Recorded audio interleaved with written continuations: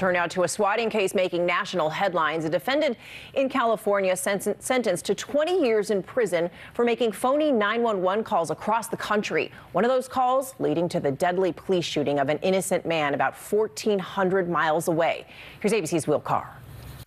Tonight, the man behind this prank 911 call. I shot him in the head and he's not breathing anymore. Sentenced today to 20 years behind bars after pleading guilty for a swatting prank that turned deadly. I already poured gasoline all over the house. I might just set it on fire. Tyler Barris has admitted to swatting, calling authorities and triggering SWAT teams across the country to surround the homes of unwitting victims. Walk this way! In 2017, Barris thought he was swatting the home of a video game rival after a fight over a bet for $1.50. Show your hands!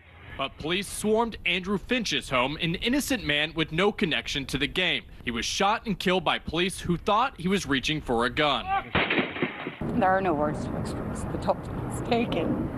Finch's family now wants the police department held accountable, while prosecutors in Kansas hope Barris's stiff sentence sends the message that swatting is no game. It's not a joke to swat other people.